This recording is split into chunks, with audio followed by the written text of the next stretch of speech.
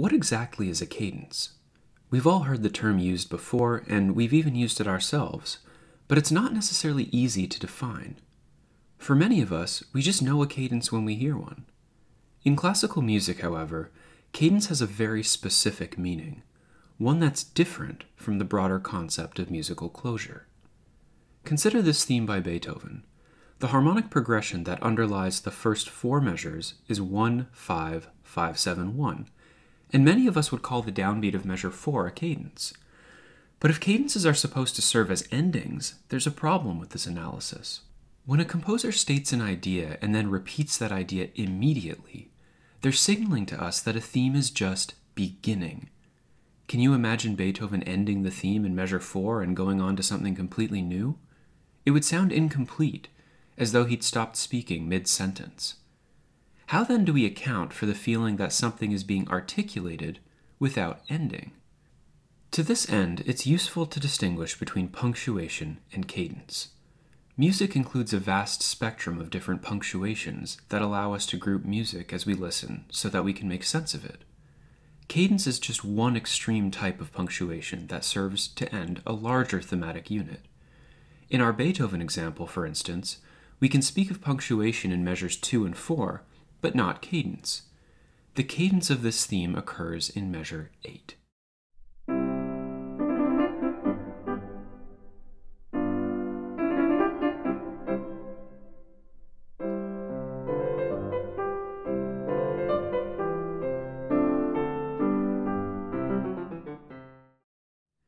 We can distill cadence to two main criteria.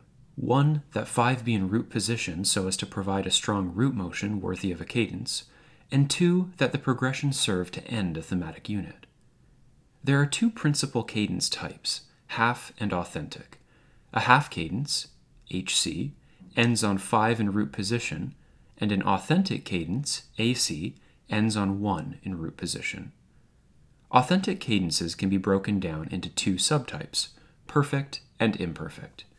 These modifiers depend on which scale degrees in the upper voice. A perfect authentic cadence, PAC, has scale degree 1 in the upper voice, and an imperfect authentic cadence, IAC, has either scale degree 3 or 5 in the upper voice.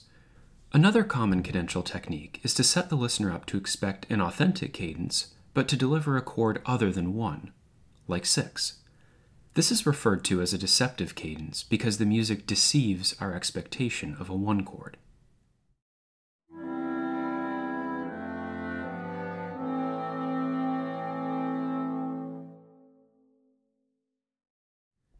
In summary, remember that any musical feature can contribute to a sense of closure, but cadence, which is a special category of closure, serves to end a thematic unit and must contain 5 in root position.